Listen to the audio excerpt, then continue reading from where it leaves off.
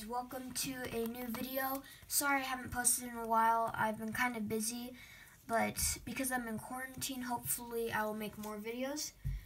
But anyways, today I am reviewing the LEGO City Mail Plane.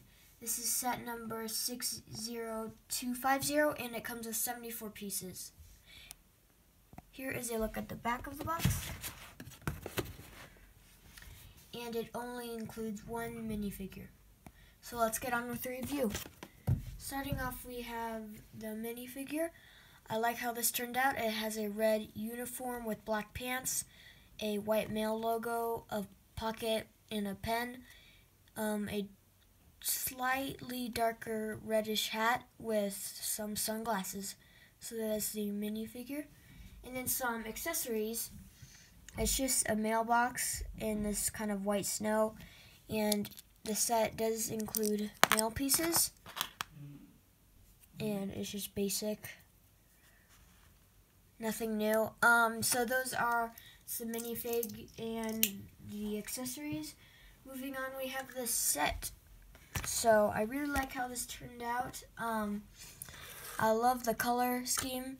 It looks pretty, and the wings are actually up here. I don't know why, but it doesn't look bad. I don't know why they wouldn't put them down here.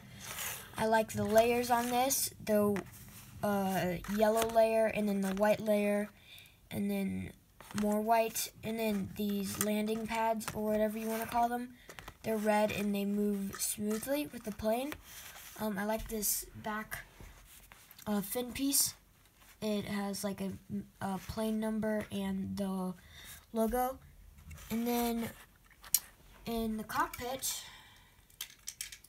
it looks really good.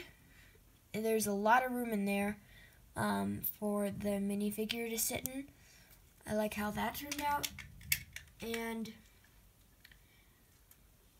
overall, it's just a good set to buy. I would recommend this, and it was retailed for $10 US, and I got this at Walmart. So that is my review for the LEGO City Mail Plane. If you haven't already, please subscribe, like, and turn on post notifications, and see you later.